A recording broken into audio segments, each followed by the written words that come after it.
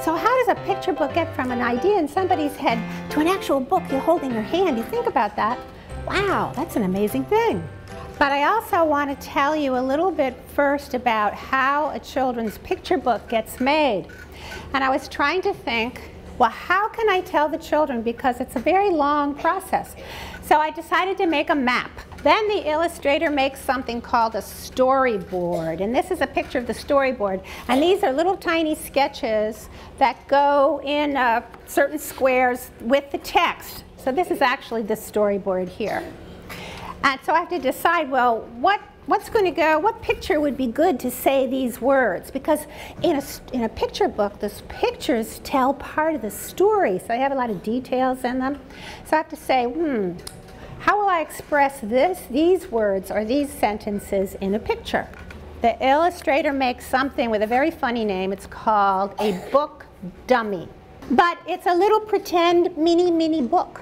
So this was my little book dummy for Lola Ladybug, and it just has little sketches in it. The final illustrations. Now this is one original artwork from my book, and if you've read the book, some of you know, this is when the party of ants comes to the tree. She met a small snail who was reading a book, and shyly she asked, "Want to play in my nook?" "No, thanks," Snail replied. "I'm not much for play. I'd rather just stay here and read books all day." She met a sly spider named Simon Legree, who tried to get Lola to come in for tea. "Come rest on my web for a spell," he did purr. But Lola knew better and said, "No, no, sir. Now I need a bumblebee. A bumblebee, a bumblebee, a bumblebee." I have all of these. All right, you can be the bumblebee. You can be the bumblebee. Now, to get us in the mood, this is Lola's. And the snail, remember the snail had glasses? You put those on. And your little snail antenna. And the spider. The scary spider.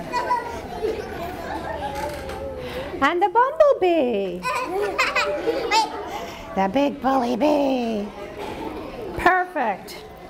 And shyly she asked, "Want to play in my nook?" You want to play in my nook? I don't want to play in my nook right now. I'd rather sit here and read all day. Good. Okay. Let's do it one more time with 4 more volunteers. Who would like to be Lola? Okay, Lola. And sent Lola flying along with her heart. She wobbled a bit, but then buzzed like a bee. "I'm flying," she whispered. I'm flying. She whispered and shouted, "Yippee!"